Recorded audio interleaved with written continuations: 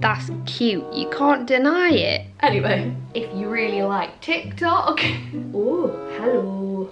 Mental.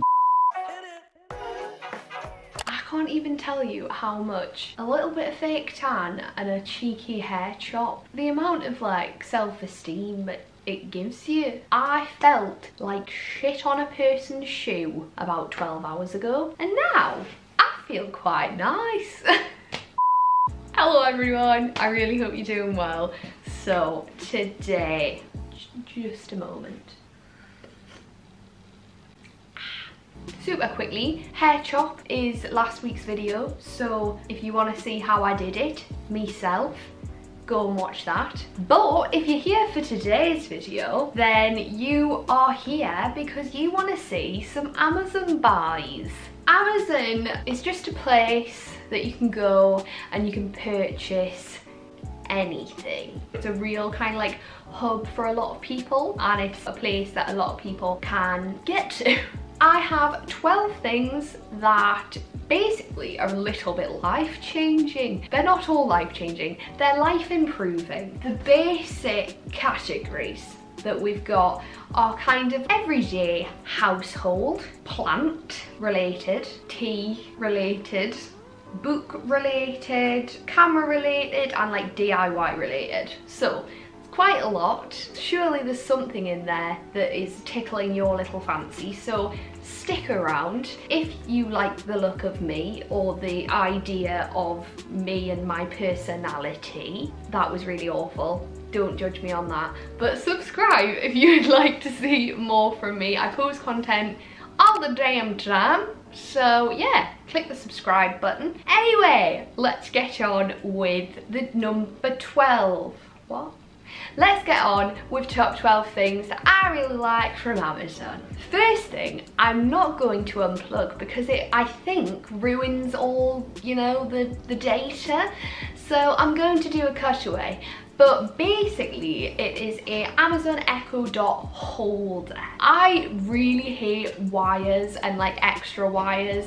I think a lot of people do. It kind of brings stress to the eye socket, and I would just rather be without them. So what it does is it keeps the Echo with the plug and there's no wires in between. You've just got it like on the wall. What I really like about it is that it takes away any space that it would take up of your worktops. We have ours in our kitchen, so I like that it's just like on the wall. It's away from any like food prep or anything like that. I just think it's a banging idea. Number 2, we're moving swiftly into the plant category. At the moment, I haven't really delved into our garden in terms of planting my own plants and shite. I'm getting there, maybe next summer, I'm thinking. However, houseplants I'm just adoring, quite frankly. So I've been missing a little, oh, hello. I've been missing a little watering can. I do find some places overcharge you for things like this. H&M Home, I think this was about like £20, £25. I think this was like under a tenner. What do you really need from it other than for it like not to leak? But I just really like the aesthetic. It's actually like decorative as well as really functional. I like that it's got quite like a direct spout, so you can kind of like get right in your plant and give it some nice direct drinkage. It's a little bit smaller than maybe I was thinking. Like I do have to kind of like refill it for some of my bigger plants, but it doesn't really bother us. Like I quite enjoy filling it and stuff. It doesn't bother us in any way, shape or form. So yes, that is a good one. I haven't said that everything will be linked down below. Everything will be linked down below quite clearly, including this banger. Continuing with the plant, I might as well go on to this. Plant food, house plant food. I don't know if I'm naive. I thought that water was like the food of a plant. Did you hear that? Oh, how I love living near a hospital. So this is plant food. I didn't realise that plants need food. I thought that water was the plant food, but it's not. It's really not. Apparently, Water is drink and plant food is food. A really good brand, really good price. More than anything, it was like really highly recommended. Anything I get on Amazon, I really care about the reviews. I don't tend to buy anything under like 4.5 stars, because I think like if the reviews are there, they're there for a reason. Do you know what I mean? So anything on here, I've like sifted through all the shite, and these are the good things. So just so you're aware, plant food, not much else to say about it. You put like a drop in here, few drops, little squirt occasionally, and fill it with water, and then just water as usual. But yeah, very canny. Final plant thing, what number are we on? Number 4 is a plant mister. If you're not big on the plants, they like a little drink, but some of them love a little mist of a leaf. I'll just show you. Can you even see it? Because it's like the most satisfying thing ever. And now my hand is soggy. You see? Mental. This is it really. I love it. I think it's so cute. I love the aesthetic of this. Just another thing to add to my plant collection. I think I bought these all in one go, and then they came and I'm like, I'm the plant guru. I own everything they'll ever need. So yeah, that's that really. So that's really canny as well, and that was like a really good price too. Number 5 is an organisational woman or man or anything in between's dream. It's a Dymo label maker. Now, anyone who even like has dipped their toe into the labelling world will know about this. It's probably like the most well-known one. It's probably the most well-known like labelling machine ever. I love it because it's pretty. Like, it makes really nice labels. They're like minimal. I like them in the black, plain and simple. The black labelling and the white writing, and it's just sexy. It is a sexy piece of kit. What do you want me to write for you? Shall I write like just Jolie? Excuse my fake tanned hands.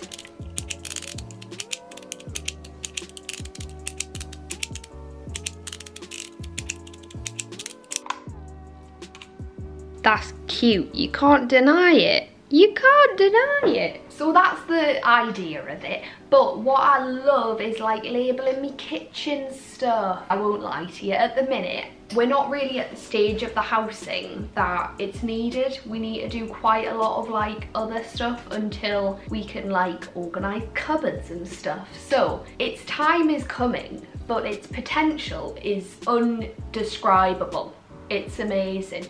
I'll be honest with you, okay? I thought I'd lost this bad boy, and I was so stressed about it that I bought another one, and then I found the old one, and now I own 2. But I'm reluctant to give this to anybody else, just in case anything happens to it.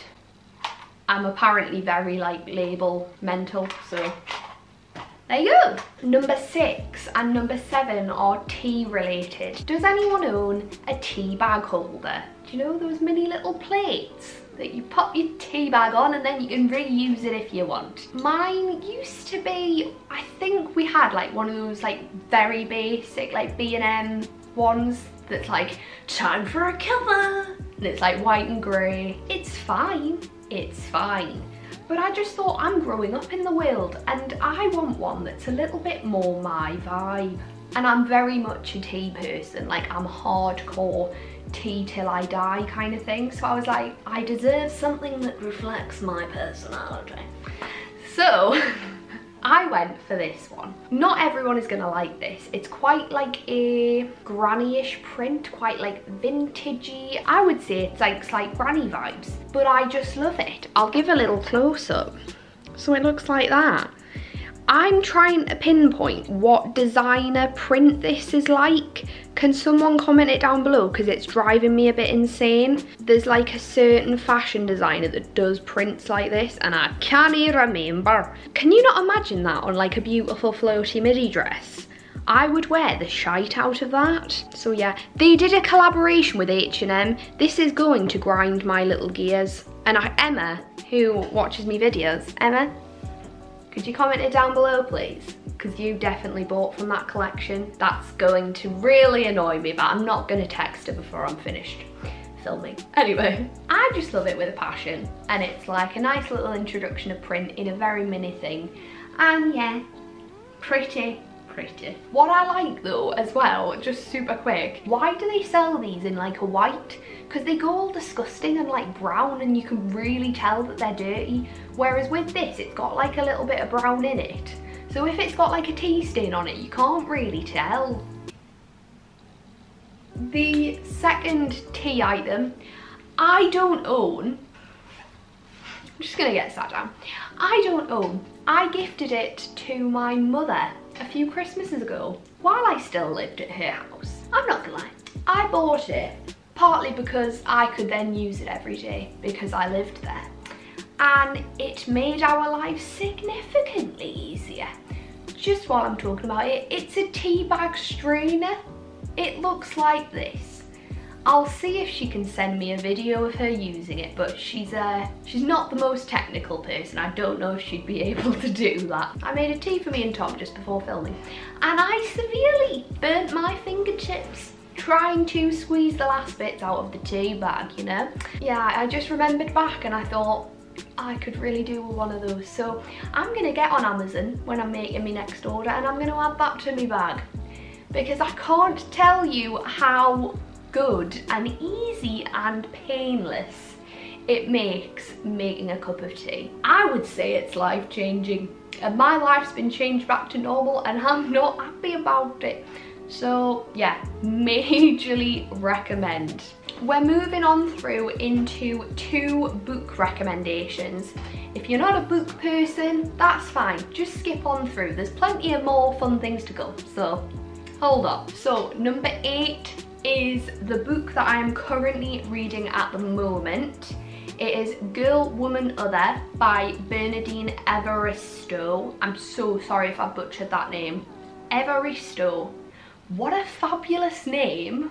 Wow, well done you. As you can see, I'm not too far in, I can't lie, but I am loving it. It's not like the easiest read, partly because she's made the like artistic decision to not use any full stops. So you're kind of like, not struggling, but you just kind of have to think like, is this the end of the sentence? Okay, think how that sentence like was meant to sound. Do you know what I mean? It doesn't make it like really hard to read. I think maybe that's just why I'm getting through it a bit slower.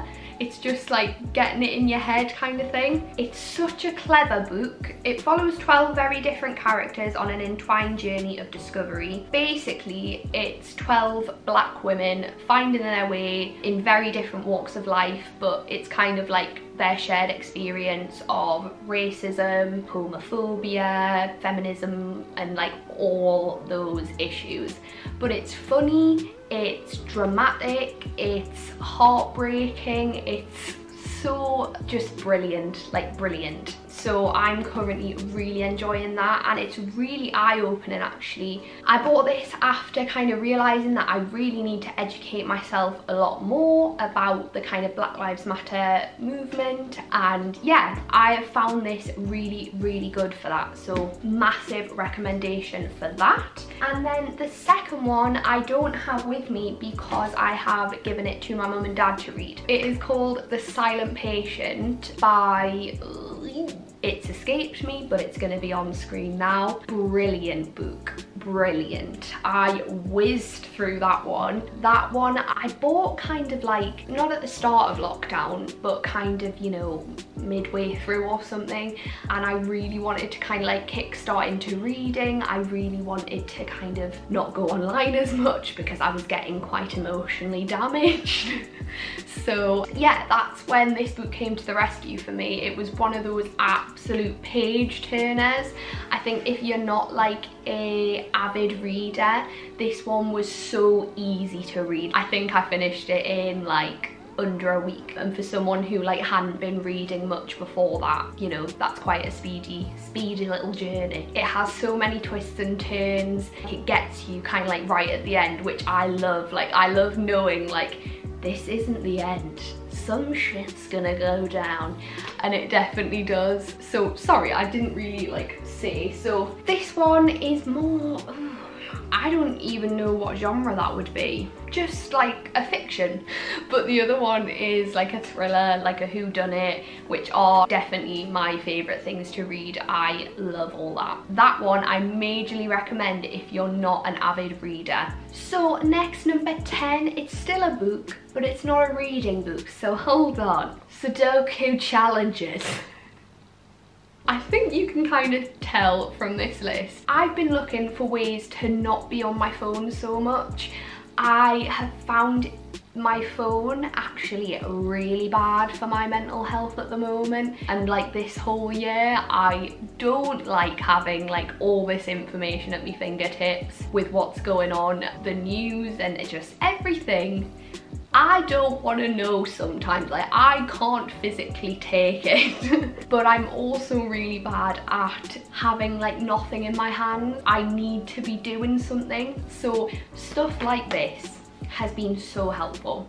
I will sometimes do these in the bath. I'll do them like at night time when I'm trying to just like get my brain not thinking of the world. Or on my break as well at work. I got into a routine of literally like going on my break at work and just scrolling through the news, and it was not a good routine. So I tried to just switch off my phone and I would open up one of these bad boys. So yeah, look at that. I would just really recommend giving them a go because these ones are pretty easy. I've only done the easy ones so far. Yeah, they're not too difficult. You've got the answers there if you're really struggling. Number 11 is two things, but they're of the same sort of thing. It's tripods. You don't have to necessarily like be on the YouTubes or anything, but if you really like photography, if you really like TikTok, then these are still applicable to you. So number one, I'll get out of the way, is a vlogging tripod. It's a handheld tripod, so I stick my vlogging camera on there when I'm doing my videos, but I find this one particularly brilliant. I bought like a Gorilla Pod like a year ago, well no, probably 2 years ago, and it was poo. Like it didn't support the weight of my vlogging camera, it would just bend over. I was like, this is a great purchase from me. So I jumped in, I bought this. I think it was around like £20, which for me, I felt like it was a bit of an investment for something like this, but I'm so pleased I've done it. I've since seen that the Anna Edit has it as well, so I was like, it's just like no nonsense. So if you like take videos for holidays and stuff and you want a stabilizer for your camera, it's so good for that. Tom used this when he filmed my flat tour with me, so watch that if you haven't. I didn't realise what I was missing when I'd just been holding my camera and you can hear your hands on the mic and stuff, just not the one. So this has been a brilliant little bit of kit. And then the second thing, well it's like same thing really, is a phone tripod. There you go, it's massive, but this is the box it came in. So that's the bigness that it collapses to, but it's huge, it's the best. I was so chuffed with this. I don't think this was that expensive either, but a cracking buy from me. Reviews are just the best thing.